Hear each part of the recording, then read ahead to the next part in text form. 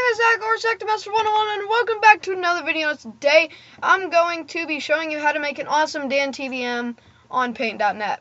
So first of all, what you're gonna need to do is open up the picture of what you're gonna overlay or whatever you want to do. So I have my Minecraft DanTDM right here because I already made a DanTDM. Here it is.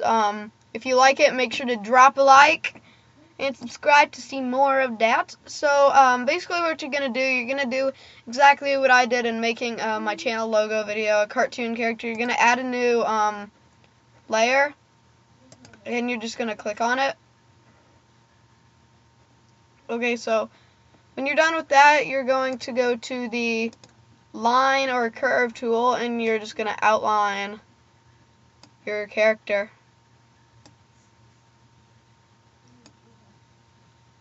Okay, so far I did his arms and part of his body, just like this one little line to his body, and yeah, so I'm going to continue it and get back to you.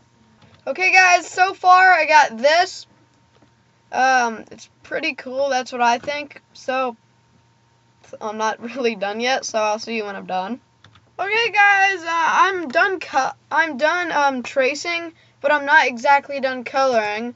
See, I traced it all, but I colored most of this, but I can't color up like in the head because it'll mess up, and for some reason it if I type it here, it goes there, and I think it's because of that, and it messes up, so I can't exactly color his head. But yeah, if you guys enjoyed this tutorial, make sure to drop a like, comment, and subscribe, and I'll catch you guys in the next video. Bye bye.